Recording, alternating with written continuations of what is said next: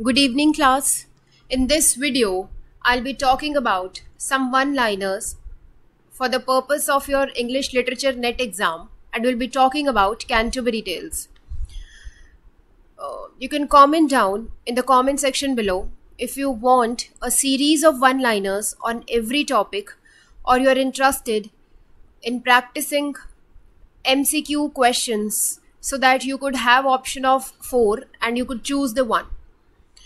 And students, what I believe is you can go through summaries and you can go through the major writers and works and you can go through every part, but it won't help you to do the questions, to commit to your questions, because you want to be exposed to some new part, you want to be exposed to the new questions, because when I'll be talking about one-liners or when I'll be talking about a series of MCQ questions, you will be exposed to number of questions. See, when we are going through summaries, we just go through a summary and we miss out some points, like we have seen in the trend of this 2020 exam by UGC NET, in which various questions were asked which can be missed out by a student. Like question was asked from a drama part, that what was that person carrying in his suitcase. So from the Waiting for Godot drama, a very different question, a very minute question was asked. So I believe when you will be practicing number of questions, you'll be able to retain more, you'll be able to cover the part which has not been covered by you in the summaries, in the major writers and works, because you can't jot down everything and you can't note down everything and the summaries and details of every part. But what I believe is going through number of questions, exposing to number of questions will help you a lot. So I'll be taking series of one-liners and MCQs, and you can comment down if you're perfect with one-liners or you want a series of MCQ questions, because students, it will help you a lot. And I hope I can help you to crack this exam with this series of one-liners on every topic, or you want a series of MCQs, you can just tell me, I'll be taking that. And if you like this video, do comment, subscribe and share this video with your friends who can't afford very costly classes of English NET exam. And now I'll be taking you through the video. So starting the one-liners of Canterbury Tales. Now the first one-liner is, the pilgrims are going to Canterbury to worship. So they were going to worship the relics of St. Thomas Becket. Second, Palamon marries Emily in the Knight's Tale. So who marries Emily in the Knight's Tale? That was Palamon. The Canterbury Tales took place in the late 14th century. Remember this. Whatever I am marking, just remember that. Then the next part is fourth. Fourth point is, Chaucer wrote for all levels of society. Chaucer didn't work for a single level or single class of society, but rather he talked about every class and he covered entire levels of society. Fifth, 24 Canterbury Tales are there.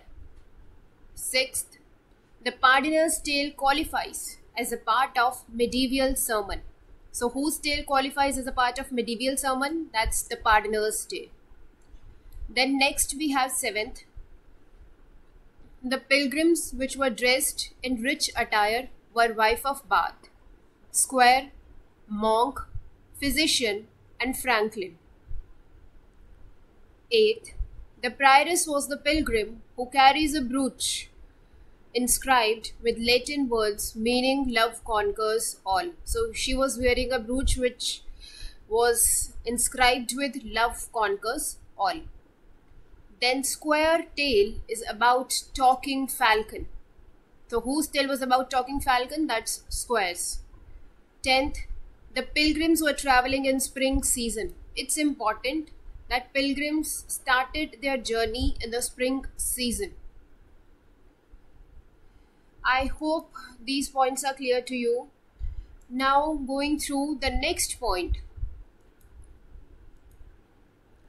11th is monk was different from other monk because. So monk was different here from other monk because he was acting like a lord and he enjoys horses and hunting. So why he was different? Because he was enjoying the horse rides and he was enjoying hunting. The parson and the plowman are only two characters who truly uphold Christian ideals. So the two characters who truly hold Christian ideals were parson and the plowman. Next, Theseus in prison, Theban soldiers, Archite and Palamon. Why? Because they survived Theseus' battle against them. Next, the part of the scripture that wife of Bath uses to justify her many marriages was the part that she says to be fruitful and multiply. So the part of the scripture that wife of Bath uses to justify that why she had married so many times was that she says that it to be fruitful and it multiplies. The book of wicked wives, which Jankin, who was the husband of wife of Bath, used to narrate so many times or used to talk about so many times with wife of Bath and used to irritate her, was about the most treacherous women in the history.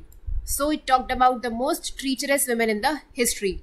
So what did the book of wicked wives talked about that Jankin used to recite in front of his wife? That was the book talked about treacherous women in history. You can just pause the video and you can go through these points. The 16th one. The pardoner falsely claims his relics have healing powers. Why? Because he believes if he would claim this, then parishioners will pay him money to be cured.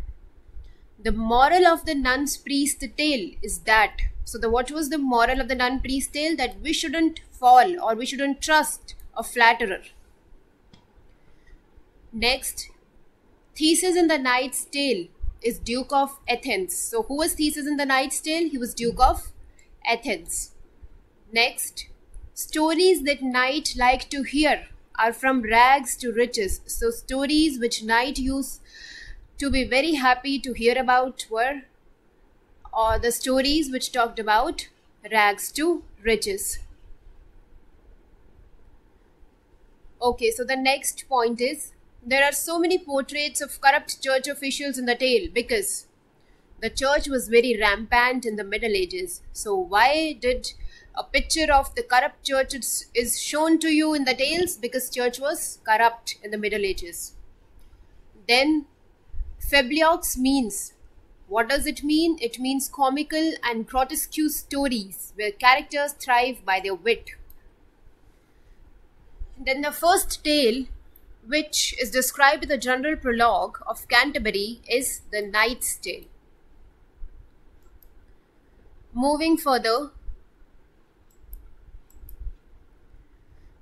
next we have the pardoner is the most controversial of all the pilgrims for 4 reasons: his work, his sin, his unrepentant pride, and his sexuality. Then the ecclesiastical characters in the tale are prioress, nun, priest, friar, monk, village parson, the summoner, and the pardoner. Then the actual name of prioress described is Madame Eglantine. Parson asked allegorically, if gold rust, what would iron do? So this is a famous quote by Parson. And what does it mean? It means that if the leader himself is corrupted, then what would common man do? Then partners sang an offertory. That's the portion of the mass sung while faithful present their offerings. So partner sang an offertory. Then the prologue is set in April. Then in Europe, we talk about 4 dialects which were used or which were prominent at that time. That is Southern, Northern, Midland and Kentish, but Chaucer used East Midland dialect in his poetry, and East Midland dialect is used by Chaucer. Moving further, the prologue had dual purpose.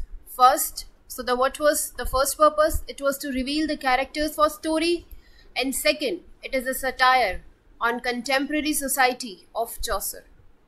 Next, the knight has fought in. So these are the places where knight has fought in Christendom, heathen lands, Alexandria, Prussia, Lithuania, Russia, Granada, Lies, Italia, and Turkey.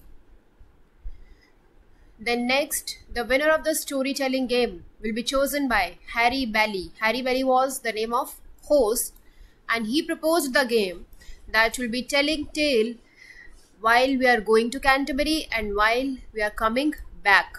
And the best person or the best tale will get a free meal.